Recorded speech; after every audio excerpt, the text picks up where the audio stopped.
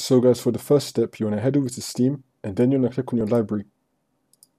Then you want to find Apex Legends. You want to right click on it, and then click on Properties, and then click on Installed Files, and then click on Verify Integrity of Game Files.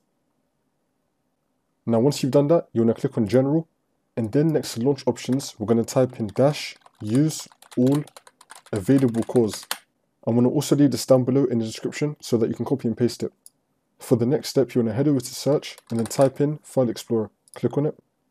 Now once you're on this, we're going to click on this PC. Now you want to find where you have Apex Legends installed. So for me, it's on my C drive.